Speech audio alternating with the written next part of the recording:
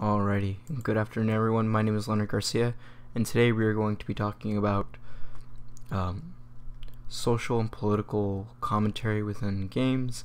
And for this particular discussion, we're going to be looking at a game known as Darfur is Dying, which is developed by a couple of students by the University of Southern California. We are going to be watching a Let's Play created by this user right here. I believe it's Korean. And let's go ahead and get started, and we'll talk a little bit about this game and get into our discussion. So the game begins by selecting one of 8 family members, and the purpose of Darfur is Dying is to select a family member to go out and retrieve water for your village, for your camp, and then once you return for camp, given that you successfully retrieve the water, you're tasked with managing your refugee camp in the midst of this crisis, this humanitarian crisis taking place in Sudan, the Sudanese border region between Sudan and Chad, known as Darfur.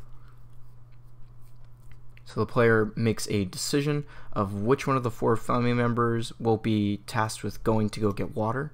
Now, each member has different stats and different abilities that make them better or worse at retrieving water.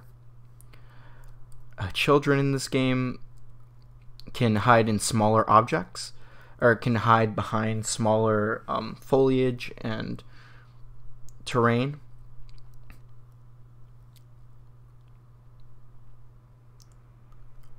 Whereas adults, sorry, that was a little scary. So adults can't really hide between that much foliage, but they can carry more water on the way back. I'm sorry if these pauses. I'm just it's very intense. So when this happens, so essentially the Sudanese militia forces and Sudanese central government forces have been committing gross human rights violations of the Darfurian people, and this is what happens when you play as a young girl or as any female within Darfur. Darfur is Dying. You get this message letting you know that girls are typically kidnapped and abused by these militia groups. So now that you've lost a member of your family, now you can no longer use that member to forage for water. You have to, unfortunately, use another member.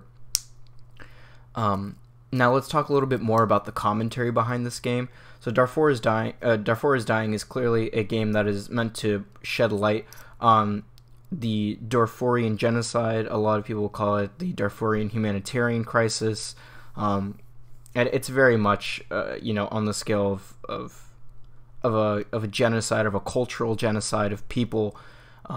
Simply for not wanting, or simply for being different and having opposing beliefs to the Sudanese central government and militia forces. The game shows how important and how just how tragic the life within Darfur is, to go out of these refugee camps to go get water. Now you may say to yourself, well, why aren't there security forces like UN peacekeepers or anything around in this game? And the issue is that the Sudanese government has forced UN peacekeepers out of this region of the world, and no longer allows them there. So really the Darfurian people are just really on their own to get by and to live their lives.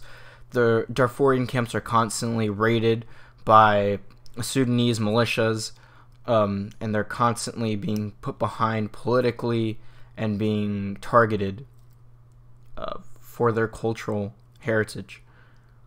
And this game just shows a pretty good example of just what life is like. I'll fast forward to where you to another part, the second core part of the game, which is managing the camps. So life in Darfur, unfortunately, is not like life like we imagine it. A lot of these people are refugees that have been displaced due to political violence and just violence in general, and they oftentimes live inside these these loosely put together communities known as camps, typically UN peace camps, that used to have security forces, but as we spoke about before, no longer do. And for a lot of these people, a lot of Darfurians, these camps are not places that really feel like home. They feel like just a place that gives them a momentary, moment of security. But it is not a place where, they have lived there for generations. These are refugees, and they unfortunately do not have the, an area of the world that they can call home, thanks to this humanitarian crisis. So throughout the game, you'll notice that you are tending to different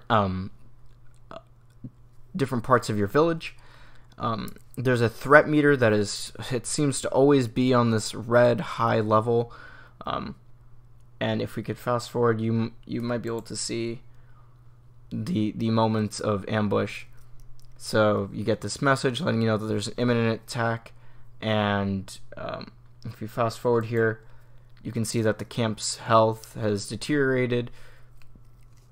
There's a little bit less things going on now, and that's because life constantly in Darfur and in these Darfurian camps are always being put behind. It's hard for people to get a foothold, and that's definitely what this game wants to showcase. It's not a game that you play because there's an objective, there's a way to lift these Darfurian people out of this crisis. It's just the reality that they live with, and it's simply showcasing that. Well, I hope that this was an insightful talk, and I hope we learned a little bit about just political and cultural commentary within video games, and how important the mechanics in those games, and how those mechanics in those games relate to political commentary or social commentary. And yeah, I hope we can talk a little bit more about this in the comments, and thank you for watching. Have a wonderful afternoon. Bye-bye.